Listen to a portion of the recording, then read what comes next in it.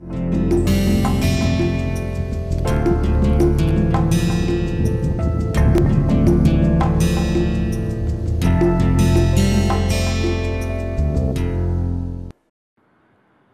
last class I have finished Terzaghi's bearing capacity theory, and this bearing capacity theory there are assumptions and it is applicable for strip footing, and the failure mode is assumed to be general shear failure, and the derivation has come for this bearing capacity theory, and ultimate bearing capacity is your CNC gamma df nq 0.5 gamma b n gamma. NC, NQ and N gamma are bearing capacity factors. It depends upon your phi.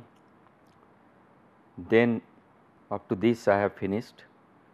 So, there are charts available for bearing capacity factors, also tables available. So, few parts I am writing it. Terzaghi's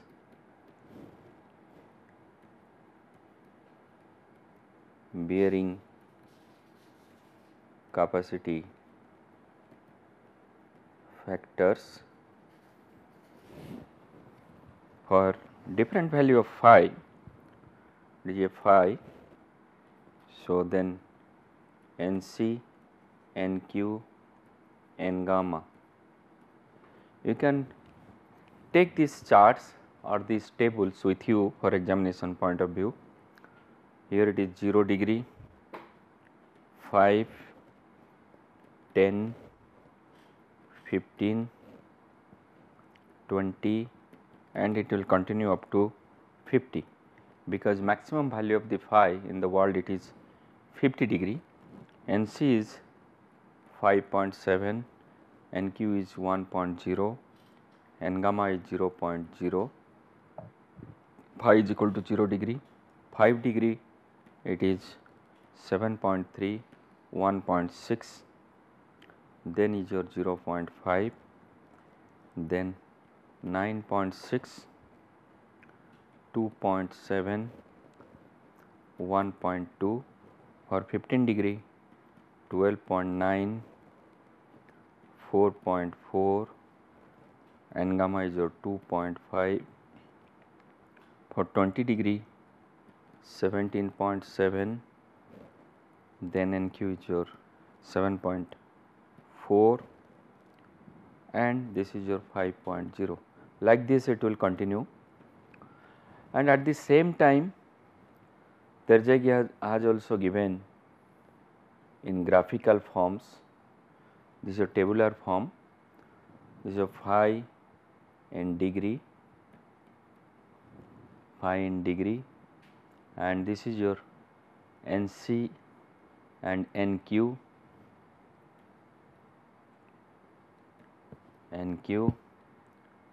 So,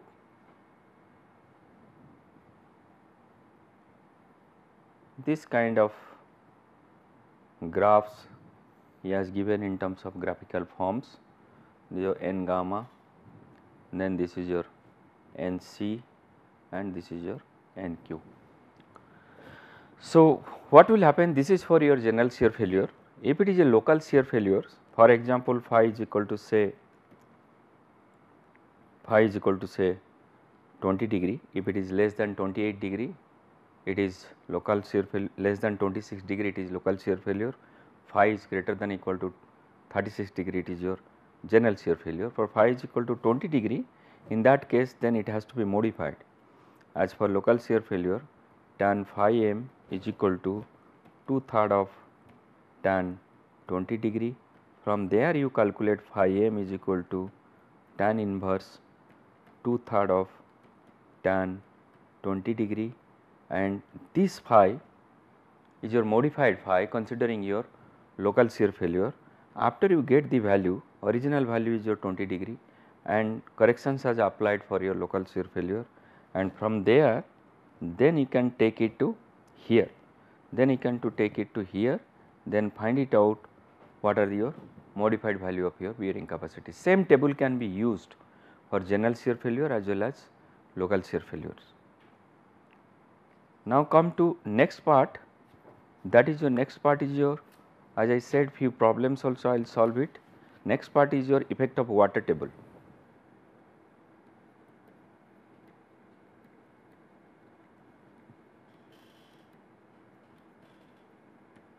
It is most important for your bearing capacity calculations, particularly foundations.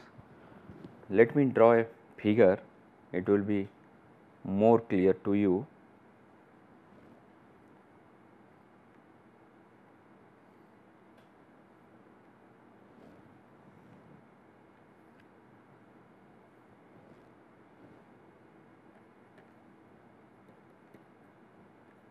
This is your ground level and this part is your base, and there is a water table here or maybe water table here. This I put it two terms, one is your dW and this is your B, width of the footing, and this is your depth of footing, and from here to here I put it dW prime. So, basically if you look at here, there it has been said this is your surcharge zone. From here to here this part is your surcharge zone and this part will be your kind of, not kind of, this is your shear zone. This is your surcharge zone and this is your shear zone. Let me write it out, Qu is equal to CNC plus gamma dF NQ plus 0.5 gamma B N gamma. If you look at here, gamma dF NQ, this is your surcharge zone or zone 1, I can write it zone 1, this is your zone 1, this is your zone 2. Here it is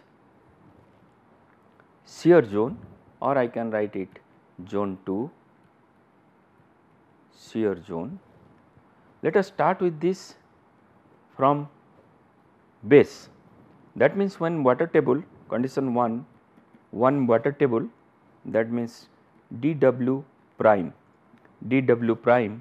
is greater than equal to B.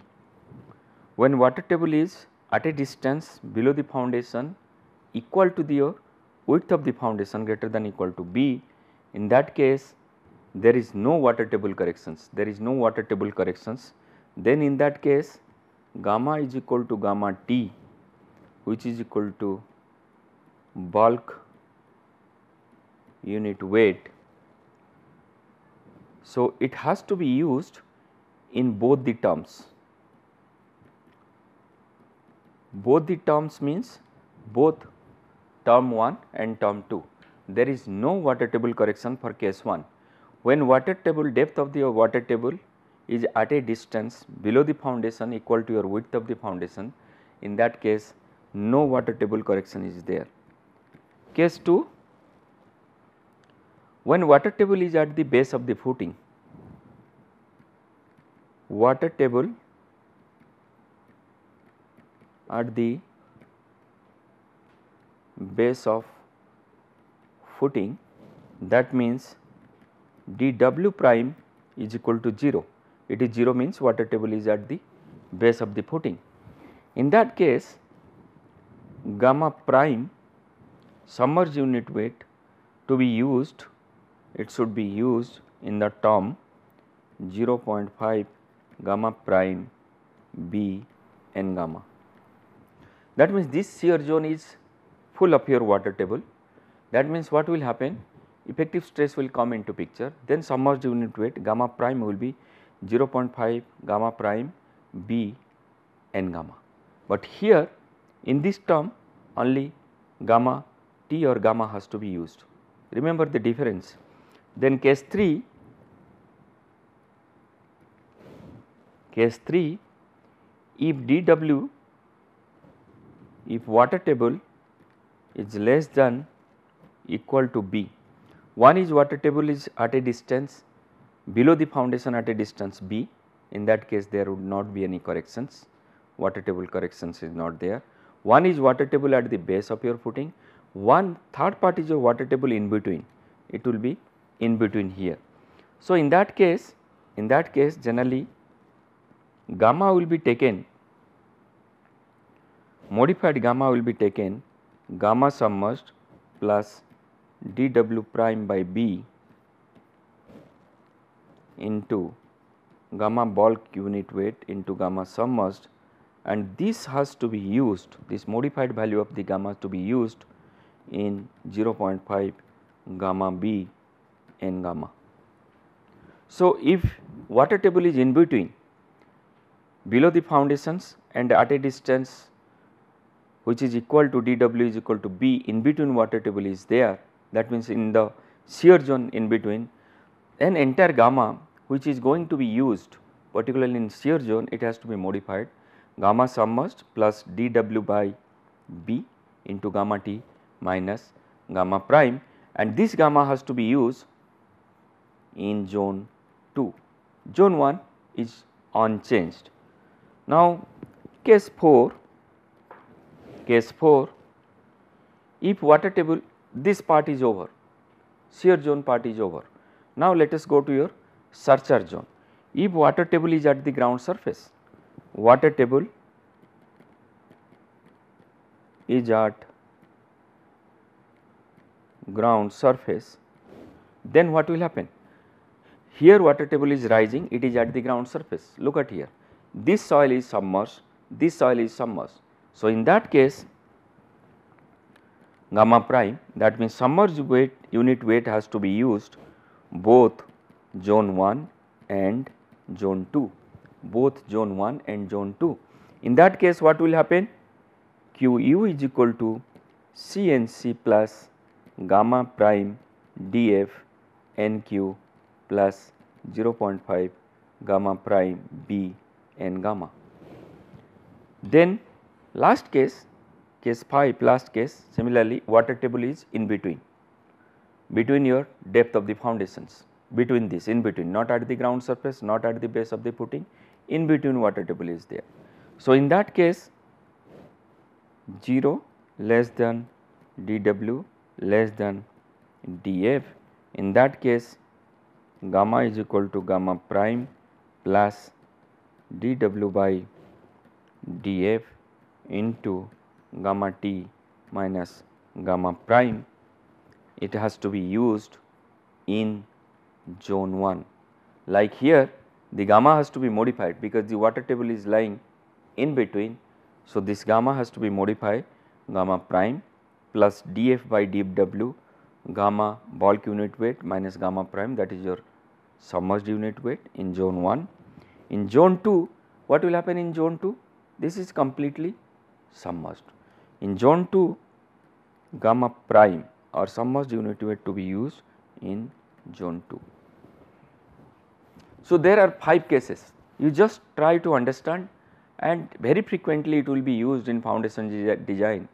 Sometimes in a subsoil surface, sometimes you may encounter water table at the shallow depth, sometimes you may encounter water table at the greater depth.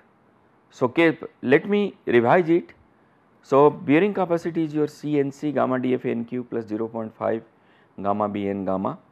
So, this part your gamma df is your surcharge, this has been called surcharge zone. Gamma bn gamma is your base, below the base, it is called shear zone. Case 1, if water table is at a distance d, at a distance dw which is equal to width of the footing below the foundations. So, in that case there will not be change in any corrections, any correction in gamma. So, gamma is equal to gamma t, bulk unit weight has to be used in both the terms, zone 1 as well as zone 2. When water table is at the base of the footing, look at here, suppose water table at the base of the footing, that means entire soil in zone 2 is submerged. So, in that case submerged unit weight has to be used in zone 2. however, in this part bulk unit weight. So, if water table is in between, from here to here in between water table is there, then entire gamma has to be modified. To be used, this modified gamma, you can write it, this is a modified gamma to be used in zone 2, it is your gamma prime plus dw prime by b into gamma t minus gamma prime.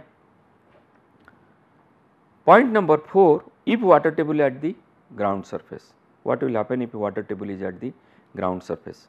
Once water table is at the ground surface, that means entire soil, soil in surcharge zone, soil in shear zone is completely submerged. In that case, both submerged unit weight gamma prime has to be used in both zone 1 as well as zone 2. This is what I have written. Then water table is in between the df, depth of the foundations. So, what happened? The gamma has to be modified. You can see that this is your modified, and this modified gamma has to be used in zone 1. In zone 2, what happened if water table is here? Entire soil will be submerged. That means in zone 2, gamma means submerged unit weight has to be used. This is what is your effect of water table. That means because of water table, some corrections are required, and this correction has to be applied and made while calculating bearing capacity of your foundations.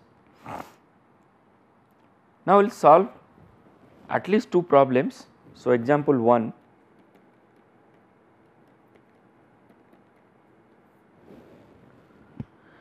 determine the ultimate bearing capacity of a strip footing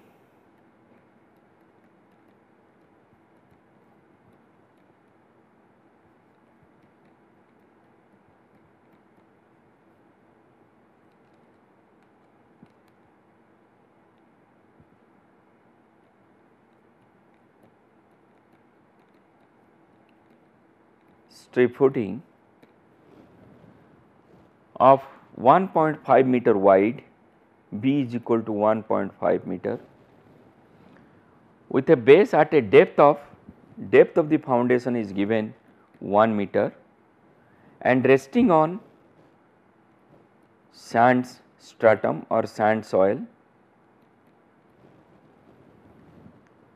It is given gamma d is equal to dry unit weight 17 kilonewton per meter cube, phi is equal to 32 degree. Find it out ultimate bearing capacity of a strip footing. If I draw it,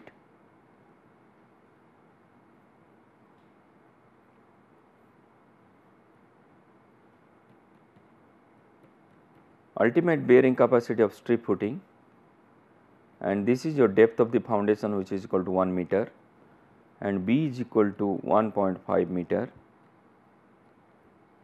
and it rests, the soil is entire soil profile is your sand, phi is given, gamma is given. Now, look at here, phi is your 32 degree. It is neither general shear failure nor local shear failure, rather it is a mixed shear failure. You have to calculate, find it out for this value of phi, NC, NQ and N gamma. So, particularly phi lies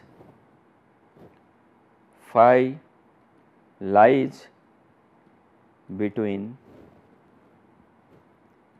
28 degree and 36 degree. How we are going to do it? For phi is equal to 32 degree, taking into this table,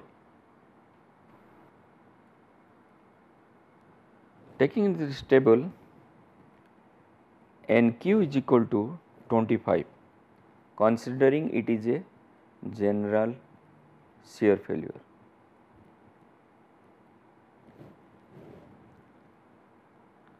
For local shear failure, assuming phi is equal to 32 degree local shear failure, tan phi m is equal to 2/3 tan 32 degree and phi m is equal to 22.6 degree. So, local shear failure, then from there NQ prime is equal to 10 degree, 10, NQ prime is equal to 10 considering local shear failure.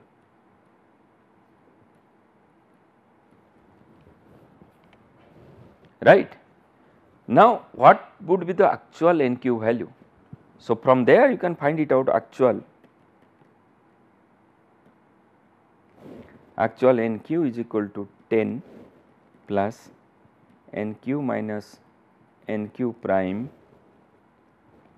then 32 degree minus 28 degree divided by 36 degree minus 28 degree. It has been interpolated.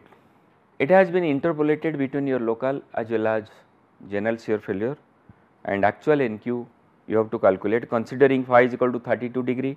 Take the same chart, find it out NQ is equal to 25 considering it is general shear failure. Then modified the phi value considering it is a local shear failure. They modify phi m is coming 22.6 degree considering this NQ prime is equal to 10. So, it has been done interpolations. From there NQ is coming out to be 17.5. Similarly, for phi is equal to 32 degree, N gamma is equal to 28 considering general shear failure, then N gamma is equal to 6 considering local shear failure, right. Then actual value of N gamma you can find it out 6 plus 28 minus 6 into 32 minus 28 by 36 degree and 28, which is about to be 17. Now, you got it by interpolations, you got it. Now, actual NQ is equal to NQ is equal to 17.5, N gamma is equal to 17.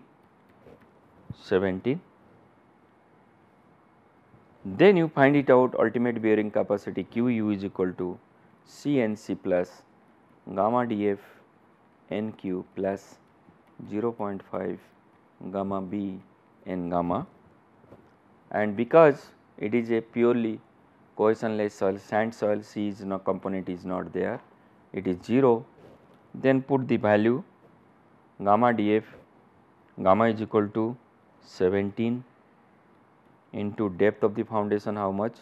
Depth of the foundation is a 1 meter into NQ is equal to 17.5 plus 0.5 gamma is equal to 17 into N gamma is equal to 17, which is equal to 514.25.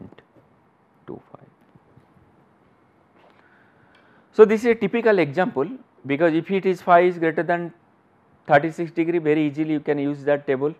Phi is less than 28 degree, very easily you can use that table considering local shear failure. If it is in between 28 degree to 36 degree, then interpolation has to be done considering it is a local shear failure, considering it is a general shear failure, find it out actual NQ as well as actual N gamma. So, I thought to solve it later on while the designing, this part will come again and again. Phi value is generally 30 degree, 32 degree, 33 degree, then you have to do this interpolation, find it out what is the actual value of NC and NQ and N gamma. Now, next problem, determine ultimate bearing capacity of a strip footing. I am drawing it.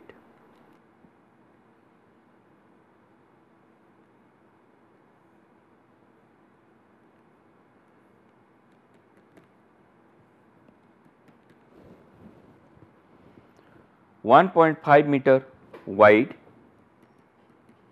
1.5 meter wide,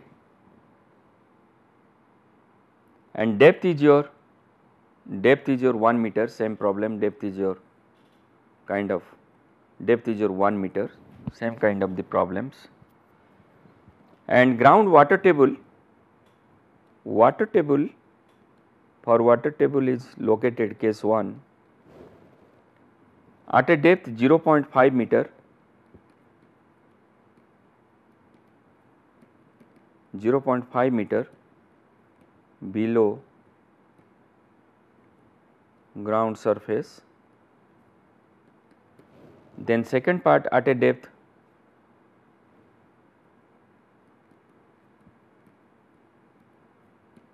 0.5 meter below base of footing, and this soil is resting over a sandy soil, it is purely sandy soils. Gamma is given 17 kilonewton per meter cube, gamma saturated is given 20 kilonewton per meter cube. So, in this case also gamma is given, phi is given 38 degree, phi is given 38 degree. That means it is a straightforward case. NC, NQ and N gamma no need to worry, as phi is given 38 degree. Then from there, considering general shear failure, NQ is equal to 60 and gamma is equal to 75. So, ultimate bearing capacity is equal to CNC plus gamma DF NQ plus 0.5 gamma B N gamma, and this term is 0. So, this is your zone 1 or surcharge,